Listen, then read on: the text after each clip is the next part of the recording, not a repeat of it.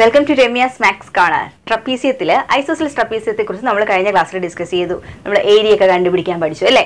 ഇന്നത്തെ ക്ലാസ്സിൽ നമ്മൾ ഡിസ്കസ് ചെയ്യാൻ പോകുന്നത് isosceles trapezium അല്ല, ജസ്റ്റ് ട്രപ്പീസിയം ആണ്. അതായത് സമപാർശ്വ ലംബകം മാറിയിട്ട് ഏതൊരു ലംബകത്തിന്റെയും ഏരിയ കണ്ടുപിടിക്കാനാണ് ഇന്നത്തെ ക്ലാസ്സിൽ നമ്മൾ ഡിസ്കസ് ചെയ്യാൻ പോകുന്നത്.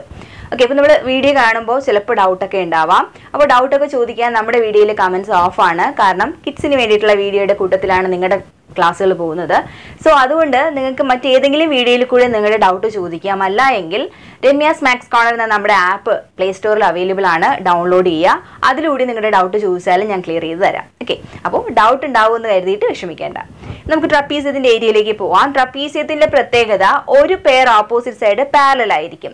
സോ ആ പാരലൽ ആയിട്ട്, അതായത് സമാന്തരങ്ങളായിട്ട് വരുന്ന വശത്തിന്റെ നീളങ്ങൾ എയും ബിയും ആയിട്ട് കൊടുക്കുക. ഇനി ആ സമാന്തര വശങ്ങൾക്കിടയിൽ ഒരു ഹൈറ്റ് ഉണ്ടാകും, ഒരു ഉയരം ഉണ്ടാവുമല്ലോ, ഡിസ്റ്റൻസ് അല്ലെങ്കിൽ സമാന്തര വശങ്ങൾ തമ്മിലുള്ള അകലം, ഡിസ്റ്റൻസ് എന്ന് നമുക്ക് പറയാം. ആ ഡിസ്റ്റൻസും ഉണ്ടെങ്കിൽ നമുക്ക് ഏതൊരു ട്രപ്പീസിയത്തിന്റെയും പരപ്പളവ് അഥവാ ഏരിയ കണ്ടുപിടിക്കാം. നമുക്ക് യൂസ് ചെയ്യുന്ന equation half into D into A plus B ആണ്. അതായത് എയും ബിയും പാരലൽ ആയിട്ട് വരുന്ന രണ്ട് സൈഡ്സ് അത് കൂട്ടുക, അത് തമ്മിലുള്ള ഡിസ്റ്റൻസ് അത് കൊണ്ടിട്ട് മൾട്ടിപ്ലൈ ചെയ്യുക, എന്നിട്ട് അതിന്റെ ഹാഫ് എടുക്കുക. ഇത്രയാ ചെയ്യേണ്ടത്. പാരലൽ ആയിട്ടുള്ള സൈഡ്സ് തമ്മിൽ പ്ലസ് ചെയ്യുക, അതിനെ ഡിസ്റ്റൻസ് കൊണ്ട് മൾട്ടിപ്ലൈ ചെയ്യുക, പകുതി എടുക്കുക. അപ്പോൾ ഡിസ്റ്റൻസ് എന്ന് പറയുന്നത് നമ്മുടെ ആ പാരലൽ സൈഡ്സിന്റെ ഹൈറ്റ് തന്നെയാണ്. സോ ഇവിടെ നമുക്ക് ഡിക്ക് പകരം എച്ച് ഉപയോഗിച്ച് നമ്മൾ ഇക്വേഷൻ എഴുതിയാലും വ്യത്യാസമൊന്നുമില്ല. അപ്പോൾ half D into A plus B എന്നോ half H into A plus B എന്നോ നമുക്ക് ഇക്വേഷൻ യൂസ് ചെയ്യാം. അപ്പോൾ അത് ഉപയോഗിച്ച് ചെയ്യാനായിട്ട് ഒരു 4 ക്വസ്റ്റ്യൻ നമ്മുടെ കയ്യിലുണ്ട്. നമുക്ക് ഓരോ ക്വസ്റ്റ്യൻ ആയിട്ട് നമുക്ക് നോക്കാം. നമ്മുടെ ആദ്യത്തെ ക്വസ്റ്റ്യനിൽ പറയുന്നത് ഒരു ട്രപ്പീസിയത്തിൽ പാരലൽ ആയിട്ടുള്ള രണ്ട് സൈഡ്സിന്റെ ലെങ്ത് 10 സെന്റിമീറ്ററും 30 സെന്റിമീറ്ററും ആണ്. അവയ്ക്കിടയിലുള്ള അകലം ഡിസ്റ്റൻസ് തന്നിട്ടുണ്ട് 20 സെന്റിമീറ്റർ ആണ്. ഇതുപയോഗിച്ച് ഇവയുടെ പരപ്പളവ് അഥവാ ഏരിയ കണ്ടുപിടിക്കാനാണ് ക്വസ്റ്റ്യൻ. ഡയറക്റ്റ് ആയിട്ട് നമ്മുടെ ഇക്വേഷൻ യൂസ് ചെയ്യാം. അതിന് മുന്നേ നമുക്ക് നമ്മുടെ അറിയാവുന്ന ലെറ്റേഴ്സ് നമുക്കൊന്ന് എഴുതി നോക്കാം. നമ്മുടെ ഇക്വേഷനിൽ നമുക്ക് എ വേണം, പിന്നെ ബി വേണം. എയും ബി എന്താണ്? സമാന്തരങ്ങളായിട്ട് വരുന്ന വശം. അതിപ്പോ എ 10 ആയിട്ടും ബി 30 ആയിട്ട് എടുത്താലും തിരിച്ച് 30യും 10 ആയിട്ട് എടുത്താലൊന്നും വലിയ വ്യത്യാസമൊന്നുമില്ല. അപ്പോൾ ഒരു വശം 30 ആയിട്ടും ഒരു വശം 10 ആയിട്ടും എടുത്തു. ഇനി നമുക്ക് അവയ്ക്കിടയിലുള്ള അകലം, ഡിസ്റ്റൻസ് അഥവാ ഹൈറ്റ് ആയിട്ട് ഇതിനാണ് നമ്മൾ കൊടുക്കുന്നത് 20 സെന്റിമീറ്റർ. ഇത്രയും മതി നമുക്ക് ഒരു ട്രപ്പീസിയത്തിന്റെ ഏരിയ കണ്ടുപിടിക്കാൻ. സോ നമ്മുടെ equation area is equal to half H into A plus B, അതിനകത്ത് ഹാഫ് ഇൻറ്റു ഹൈറ്റ് 20 ആണ്, ഇൻറ്റു ബ്രാക്കറ്റിന്റെ ഉള്ളിൽ വേണം നമ്മൾ 30യും 10ഉം കൊടുക്കാൻ. അത് ആദ്യം മൾട്ടിപ്ലൈ ചെയ്യണം നമുക്ക്. So half into add ചെയ്യാനാണത്. Then 10 plus 30 that is equal to 40. ഒന്നുകിൽ ഇത് മൾട്ടിപ്ലൈ ചെയ്തിട്ട് പകുതി എടുക്കുക, 20 ഇൻറ്റു 40 ചെയ്യുമ്പോൾ ഒരു ആൻസർ കിട്ടും, അതിന്റെ പകുതി എടുക്കുക. അല്ല എങ്കിൽ ക്യാൻസൽ ചെയ്യാൻ അറിയാവുന്നവർ ക്യാൻസൽ ചെയ്ത് എഴുതിയാലും നമുക്ക് ആൻസർ കിട്ടും. അതായത് 2ഉം 20യും തമ്മിൽ ക്യാൻസൽ ചെയ്യുമ്പോൾ 10 കിട്ടും. ദെൻ 4 ഇൻറ്റു 10 400 കിട്ടും. സോ അതല്ല എങ്കിൽ 20യും 4ഉം കൂടെ മൾട്ടിപ്ലൈ ചെയ്യുമ്പോൾ 800 കിട്ടും. സോ 800ന്റെ ഹാഫ് എടുത്താലും മതി. നമുക്ക് 400 സ്ക്വയർ സെന്റിമീറ്റർ ആയിട്ട് നമുക്ക് തന്നിരുന്ന ട്രപ്പീസിയത്തിന്റെ ഏരിയ നമുക്ക് കിട്ടും. ക്ലിയർ ആണല്ലോ ക്വസ്റ്റ്യൻ? എളുപ്പത്തിലുള്ള ക്വസ്റ്റ്യൻ അല്ലേ? ഇനി രണ്ടാമത്തെ ക്വസ്റ്റ്യൻ. നമ്മൾ ആദ്യത്തെ ഐസോസെലസ് ട്രപ്പീസിയത്തിൽ നമ്മൾ ട്രയാങ്കിൾ ആയിട്ടും റെക്ടാങ്കിൾ ആക്കി സ്പ്ലിറ്റ് ചെയ്ത ക്വസ്റ്റ്യൻസും ഈ ഇക്വേഷൻ ഉപയോഗിച്ച് നമുക്ക് സുഖമായിട്ട് കണ്ടുപിടിക്കാം. നോക്കാം, രണ്ടാമത്തെ ക്വസ്റ്റ്യനിൽ ഇതാണ് ഫിഗർ. ഇവിടെ പാരലൽ ആയിട്ടുള്ള സൈഡ്സ് 12ഉം 4ഉം എയും ബിയും തന്നിട്ടുണ്ട്. പക്ഷെ ഇതിന്റെ ഇടയിലുള്ള ഹൈറ്റ് അല്ലെങ്കിൽ ഡിസ്റ്റൻസ് നമുക്ക് തന്നിട്ടില്ല, ഇവിടെ തന്നിട്ടില്ല. ഒരു ഡയഗണലാണ് നമുക്ക് 14 സെന്റിമീറ്റർ തരുന്നത്. ഇനി നമ്മൾ ഐസോസെലസ് ട്രപ്പീസിയത്തിന്റെ കേസിൽ നമ്മൾ പഠിച്ചതുപോലെ രണ്ട് ട്രയാങ്കിൾ ഉപയോഗിച്ച് ചെയ്യാനായാലും ശരി, ഇവിടെ നമുക്ക് ഹൈറ്റ് വേണം അല്ലെ? അപ്പൊ ഹൈറ്റ് ഇല്ലാത്ത പക്ഷം നമ്മൾ ഹൈറ്റ് കണ്ടുപിടിക്കുക. ഇവിടെ ഹൈറ്റ് ഒക്കെ കണ്ടുപിടിക്കേണ്ടി വരുമ്പോൾ എന്തായാലും പൈതഗോറസ് തിയറം, റൈറ്റ് ട്രയാങ്കിൾ ഇതിനകത്ത് ഉണ്ടാകും. അങ്ങനെ എന്തെങ്കിലും ഉണ്ടോ എന്ന് നോക്കിക്കേ. ദേ ഇവിടെ ഉണ്ടല്ലേ, ഒരു റൈറ്റ് ട്രയാങ്കിൾ വരുന്നുണ്ട്. ഈ രണ്ട് വശങ്ങളും പരസ്പരം ലംബമാണ്. അതായത് ഈ പെർപെൻഡിക്കുലർ ആയിട്ട് വരുന്ന സൈഡ് തന്നെയായിരിക്കും നമ്മുടെ ഹൈറ്റ്. കാരണം ഹൈറ്റ് എപ്പോഴും പെർപെൻഡിക്കുലർ, ലംബമായിട്ടായിരിക്കും ഇരിക്കുക. അപ്പൊ ഈ ഡിസ്റ്റൻസ് എന്ന് പറയുന്നത് ഈ പെർപെൻഡിക്കുലർ തന്നെയാണ്. അപ്പൊ അത് നമുക്ക് ആദ്യം കണ്ടുപിടിക്കാം. ഇവിടെ നമ്മൾ ഈ ഒരു റൈറ്റ് ട്രയാങ്കിൾ മട്ടത്രികോണം എടുക്കുന്നുണ്ട്. ആ മട്ടത്രികോണത്തിൽ തന്നിരിക്കുന്നത് 90ന് ഓപ്പോസിറ്റ്, അതായത് 90ക്ക് ഓപ്പോസിറ്റ് ഹൈപ്പോട്ന്യൂസ് ഉണ്ട്, അതിന്റെ ബേസ് ഉണ്ട്. നമുക്ക് കണ്ടുപിടിക്കാനുള്ളത് ഓൾട്ടിറ്റ്യൂഡ് ആണ് അല്ലെ? പാദം, ലംബം, കർണം, അതിൽ ലംബമാണ് നമുക്ക് കണ്ടുപിടിക്കാനുള്ളത്. സോ നമുക്ക് ഇക്വേഷൻ അനുസരിച്ചിട്ട് നമ്മൾ എന്താണ് പാദത്തിന്റെയോ ലംബത്തിന്റെയോ സ്ക്വയർ കണ്ടുപിടിക്കാൻ നമ്മൾ കർണത്തിന്റെ സ്ക്വയറിൽ നിന്ന് മൈനസ് ചെയ്യും. സോ നമ്മുടെ ആൻസർ 13ന്റെ സ്ക്വയറിൽ നിന്നും 12ന്റെ സ്ക്വയർ മൈനസ് ചെയ്യുക. 13 square 13 into 13 169. 12 square 12 into 12 that is 145. 169ൽ നിന്ന് 145 മൈനസ് ചെയ്യുക. നമുക്ക് എന്താ കിട്ടുക? Equal to 25. അതായത് എ സ്ക്വയറിന്റെ വാല്യൂ 25 ആണെങ്കിൽ 25 ആരുടെ സ്ക്വയർ ആണ്? 5ന്റെ സ്ക്വയർ ആണ്. സോ നമുക്കിവിടെ എ എന്ന് പറയുന്നത് 5 ആയിരിക്കും, 5 സെന്റിമീറ്റർ ആയിരിക്കും എ. എ ആയിട്ട് നമ്മൾ എടുത്തത് ഈ സൈഡാണ്. സോ നമുക്ക് ഇവിടെ കിട്ടി 5 സെന്റിമീറ്റർ. അതായത് നമ്മുടെ ഹൈറ്റ് അഥവാ ഡിസ്റ്റൻസ്. ഇക്വേഷന് വേണ്ടിയിട്ടുള്ള കാര്യങ്ങളൊക്കെ ആയിട്ടുണ്ട്. ഇനി നമ്മൾ ഇക്വേഷനിലെ എയും ബിയും ആണ് എഴുതുന്നത്. ഇത് നമ്മൾ ട്രയാങ്കിളിലേക്ക് വേണ്ടിയിട്ട് മാത്രം നമ്മൾ എഴുതിയ എ ആണ്. ഇവിടെ നിങ്ങൾക്ക് എക്ക് പകരം ഏത് ലെറ്റർ വേണമെങ്കിലും കൊടുത്ത് ഇക്വേഷൻ ഉപയോഗിച്ചിട്ട് കണ്ടുപിടിക്കാം. സോ ഇനി നമ്മുടെ ക്വസ്റ്റ്യനിൽ ട്രപ്പീസിയത്തിന്റെ പാരലൽ സൈഡ്സ് ആണ് നമ്മൾ എഴുതാൻ പോകുന്നത്. ഒരു സൈഡ് 12 സെന്റിമീറ്റർ, രണ്ടാമത്തെ സൈഡ് 4 സെന്റിമീറ്റർ, അവയ്ക്കിടയിലുള്ള അകലം അഥവാ ഹൈറ്റ് 5 സെന്റിമീറ്റർ. ദെൻ ഏരിയ കണ്ടുപിടിക്കാനുള്ള equation half h into A plus B. അപ്പോൾ ഹാഫ് ഇൻറ്റു ഹൈറ്റ് 5 ആണ്, ഇൻറ്റു എയും ബിയും ദാറ്റ് ഈസ് 12ഉം 4ഉം കൂടി പ്ലസ് ചെയ്യുക. അതിൽ ഹാഫ് ഇൻറ്റു 5 ഇൻറ്റു ഇത് പ്ലസ് ചെയ്യുക. 12 പ്ലസ് 4 16 ആണ്. സോ 16 വരും. ഇനി നമ്മൾ നേരത്തെ പറഞ്ഞതുപോലെ 2ഉം 16ഉം തമ്മിൽ ക്യാൻസൽ ചെയ്യുക അല്ലേ? ഇവിടെ ക്യാൻസൽ ചെയ്യുമ്പോൾ ഇവിടെ 8 വരും. 5 8s are 40. അങ്ങനെ വേണേലും ചെയ്യാം. ഇത് മൾട്ടിപ്ലൈ ചെയ്തിട്ട് വേണേലും ചെയ്യാം. ഇപ്പോൾ 16ഉം 5ഉം കൂടി മൾട്ടിപ്ലൈ ചെയ്താൽ 80 വരും. സോ 80യുടെ ഹാഫ് എടുത്താലും മതി. 80യുടെ ഹാഫ് എടുത്താലും നമുക്ക് എന്ത് കിട്ടും? 40 തന്നെ ആൻസർ ആയിട്ട് കിട്ടും. സോ 40 സ്ക്വയർ സെന്റിമീറ്റർ ആണ് നമ്മുടെ ഈ ട്രപ്പീസിയത്തിന്റെ ഏരിയ.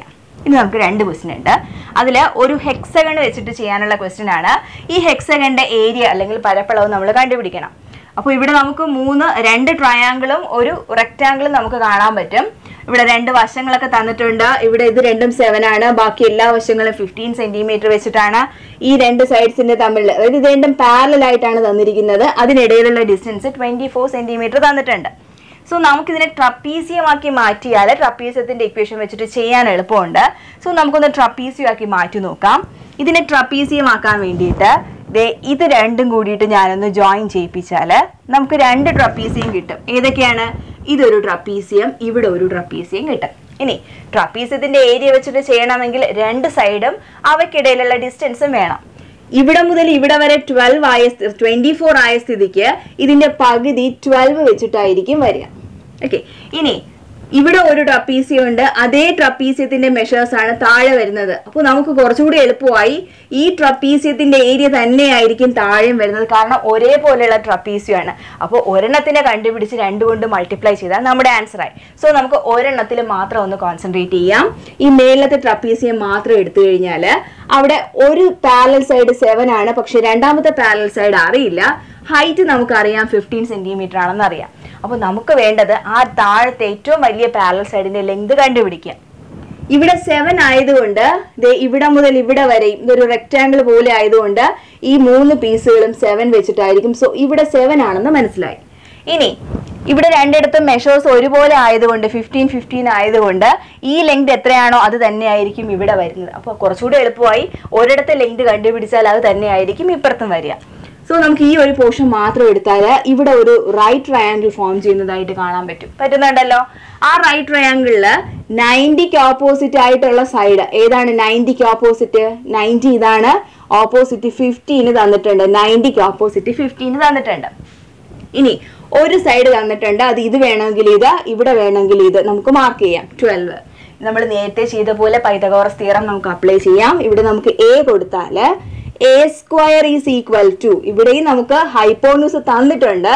സോ നമുക്ക് മൈനസ് ആണ് ചെയ്യേണ്ടത്. എപ്പോഴും ഹൈപ്പോന്യൂസ് ആണ് വലിയ സൈഡ്. അത് തന്നിട്ടുണ്ടെങ്കിൽ നമ്മൾ മൈനസ് ചെയ്യണം. അത് കണ്ടുപിടിക്കാനായിട്ട് പ്ലസ് ചെയ്യുക. അത് ഓർത്ത് വയ്ക്കുക. സോ നമുക്ക് 15ന്റെ സ്ക്വയർ എടുക്കണം 225. 12 into 12 144. ഇനി നമുക്ക് 225ഉം 144ഉം തമ്മിൽ മൈനസ് ചെയ്യുക. നമുക്ക് കിട്ടുന്നത് 81 ആയിരിക്കും നമുക്ക് ആൻസർ ആയിട്ട് കിട്ടുക. സോ നോക്കാം, എയുടെ സ്ക്വയർ 81 ആണെങ്കിൽ ആരുടെ സ്ക്വയർ 81? 9 into 9, 9ന്റെ സ്ക്വയർ ആണല്ലേ. അങ്ങനെ വരുമ്പോൾ എക്ക് പകരം നമുക്ക് കിട്ടുക 9 ആയിരിക്കും. നമ്മുടെ എ എന്ന് പറഞ്ഞാൽ നമുക്ക് ഇവിടെ നമ്മളൊരു 12 എഴുതിയിട്ടുണ്ട്. അപ്പോൾ ഇനി വേണ്ടത് ഈ സൈഡാണ്. സോ ഇത് 9. ഈ ഫിഗർ ഇങ്ങനെ വന്നതുകൊണ്ട് തെറ്റിദ്ധരിക്കേണ്ട. നമ്മളൊരു റൈറ്റ് ട്രയാങ്കിൾ വരച്ചിട്ട് അതിന്റെ 3 വശവും നമ്മൾ എഴുതുന്നേ ഉള്ളൂ. അതിൽ ഒരു വശം 15 ആണ്, ഒരു വശം 12 ആണ്, ഒരു വശം 9. നമുക്കറിയാമല്ലോ ഇത് രണ്ടും ഈക്വൽ ആയിട്ട് വരും. സോ അവിടെ 9 ആകുമ്പോൾ ഇവിടെയും 9 ആയിട്ട് വരും. അപ്പോൾ നമുക്ക് വേണ്ട മേളത്തെ ട്രപ്പീസിയത്തിന്റെ വശങ്ങളായില്ലേ നോക്കിക്കേ. നമുക്ക് എയും ബിയും എച്ചും ഒന്ന് എഴുതി നോക്കാം. അപ്പോൾ ഈ എ കഴിഞ്ഞു ഇവിടെ. ഇത് നമ്മൾ ട്രപ്പീസിയത്തിന്റെ കാര്യത്തിലേക്ക് പോവാണ്. ട്രപ്പീസിയത്തിന്റെ പാരലൽ സൈഡ്സ് ആണ് നമ്മൾ എയും ബിയും കൊടുക്കുക. ഇത് കൺഫ്യൂഷൻ ആവരുത്. അങ്ങനെ കൺഫ്യൂഷൻ ആയിട്ട് തോന്നുന്നവർ വേറെ ഏതെങ്കിലും ഒരു ലെറ്റർ യൂസ് ചെയ്തോളുക. എക്സ് യൂസ് ചെയ്യാം ഇവിടെ. അപ്പോൾ കുറച്ചുകൂടെ കൺഫ്യൂഷൻ അങ്ങ് മാറിക്കിട്ടും. ഈ 2A ഉള്ളത് കൊണ്ടുള്ള കൺഫ്യൂഷൻ വേണ്ട. ഇവിടെ നമുക്ക് എക്സ് കൊടുക്കാം. സോ നമ്മൾ കണ്ടുപിടിക്കുന്ന സൈഡ്സിൽ ഒരു കൺഫ്യൂഷനും വേണ്ട. ഓക്കെ, ഇപ്പോൾ ഓക്കെ ആയല്ലോ. ഇനി നമുക്ക് ധൈര്യമായിട്ട് എ എഴുതാം. എ എന്ന് പറഞ്ഞാൽ ഇവിടെ മുതൽ ഇവിടെ വരെ എടുക്കാം അല്ലേ നമുക്ക്. അവിടെ 9, 7, 9 9, 7, 9 ഉണ്ട്. സോ എല്ലാം കൂടിയിട്ട് കൂട്ടുക. 9 + 9 18, 18 + 7 18ഉം 7ഉം കൂടിയിട്ട് പ്ലസ് ചെയ്യുക, which is equal to 25 centimetre ഒരു പാരലൽ സൈഡ്. ഇനി രണ്ടാമത്തെ പാരലൽ സൈഡ് ബി ആയിട്ട് 7 സെന്റിമീറ്റർ എടുക്കാം. ഇനി അവയ്ക്കിടയിലുള്ള ഹൈറ്റ് വേണം. നമ്മൾ നേരത്തെ കണ്ടല്ലോ ഇത് 24 ആണെങ്കിൽ അതിന്റെ പകുതി വെച്ചിട്ട് വരും. സോ അത് 12 സെന്റിമീറ്റർ ആയിരിക്കും വരിക. ഏരിയക്ക് ഡയറക്റ്റ് ആയിട്ട് ഇക്വേഷൻ അപ്ലൈ ചെയ്യാം. half h into a plus b, that is half into 12 into 25 plus 7, that is half into 12 into 25ഉം 7ഉം കൂടി പ്ലസ് ചെയ്യാം. 25 + 5 30, 30 + 2 32. നേരത്തെ പോലെ ഇത് മൾട്ടിപ്ലൈ ചെയ്ത് 2 കൊണ്ട് ഡിവൈഡ് ചെയ്യുക. ഇപ്പോൾ ഞാൻ ക്യാൻസൽ ചെയ്താണ് ചെയ്യാൻ പോകുന്നത്. 2ഉം 12ഉം കൂടി ക്യാൻസൽ ചെയ്തു. 6 2s are 12. അപ്പോൾ 6 കിട്ടി. സോ നമുക്ക് നമ്മുടെ ആൻസർ 6 into 32 ചെയ്തെടുക്കുക.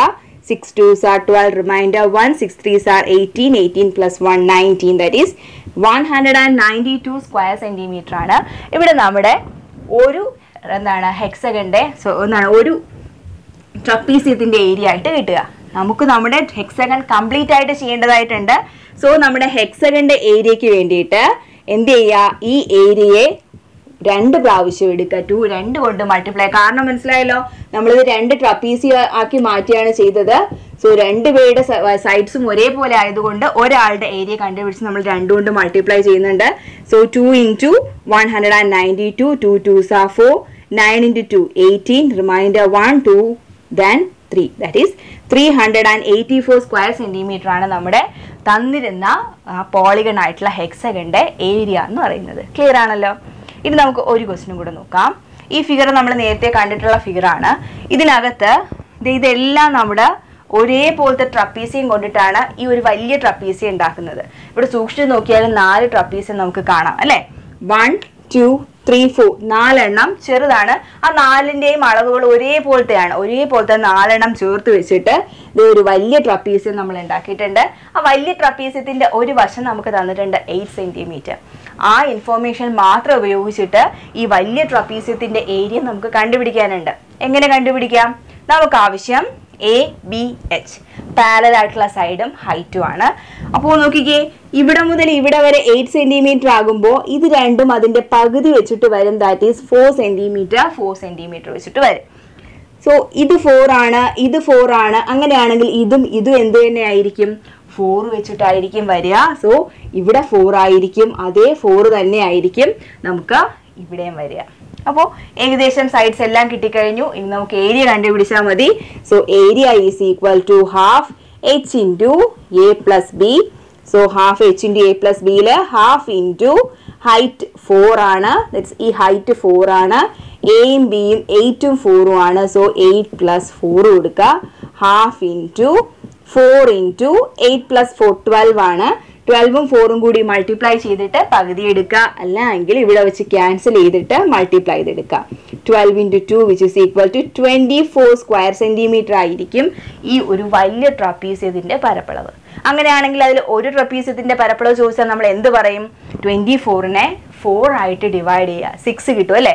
അപ്പോൾ ഒരു ട്രപ്പീസിയത്തിന് 6 സ്ക്വയർ സെന്റിമീറ്റർ ഏരിയ വെച്ചിട്ട് നമുക്ക് ഇവിടെ 4 ട്രപ്പീസിയം ഉണ്ട്. 4 ട്രപ്പീസിയത്തിന്റെയും ഏരിയയും കൂടെ ചേരുമ്പോൾ 24 സ്ക്വയർ സെന്റിമീറ്റർ കിട്ടും.